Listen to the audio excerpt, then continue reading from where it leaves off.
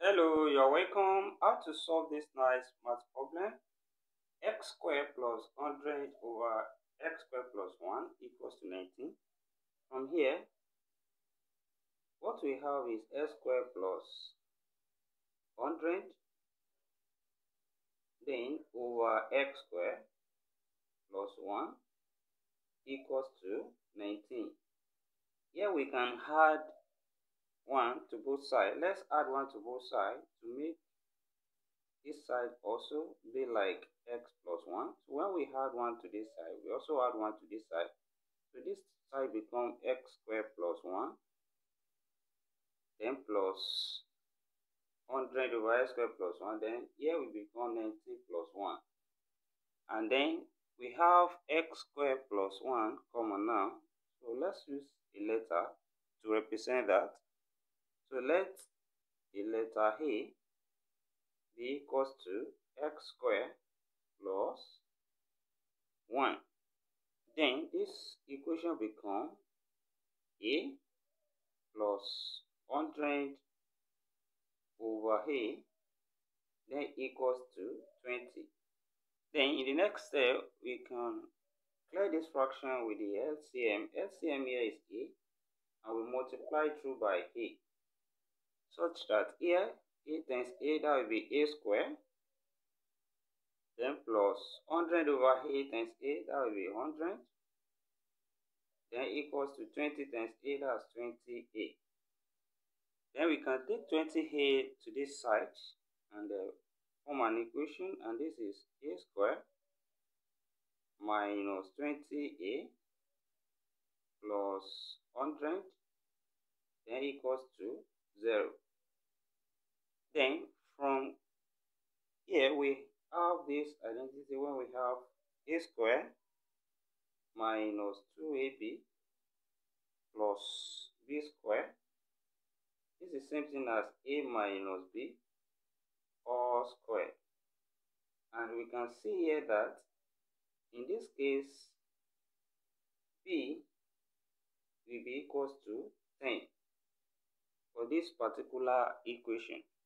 That means here what we have will then become A minus 10 all square, which is now equals to 0. That is the expansion here will give us this equation there.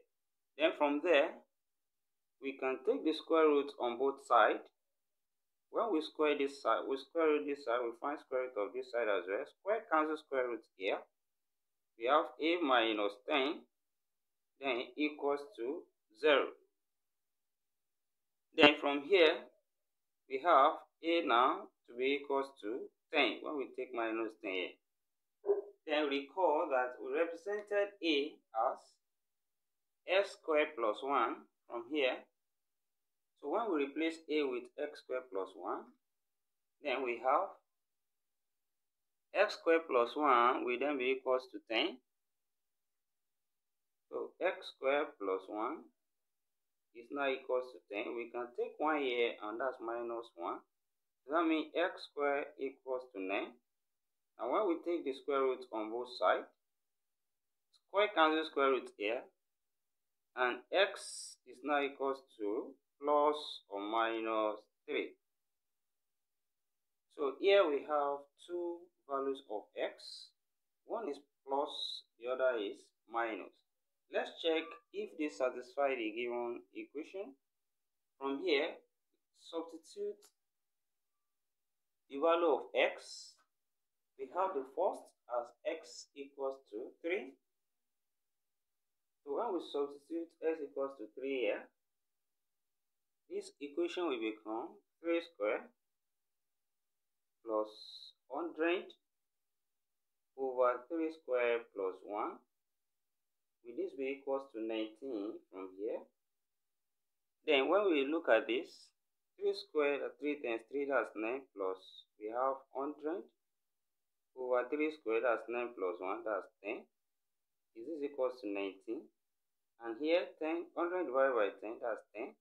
So we have 9 plus 10 is equals to 19. And 9 plus 10 is of course equals to 19. So this is 19 equals to 19.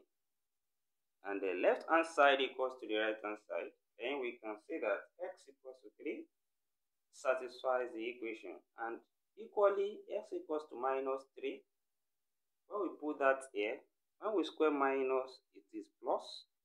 So we are still going to have 9. Then when we also square it here, that's also 9 plus 1, that's 10. So equally, x equals to minus 3, we also satisfy the equation. And here we can see that x is now equals to plus or minus 3. And we have come to the end of this class. Thank you for watching. Don't forget these steps. Subscribe for more exciting videos. Turn on the notification bell. Share this video. Give it a thumbs up. See you next class and bye for now.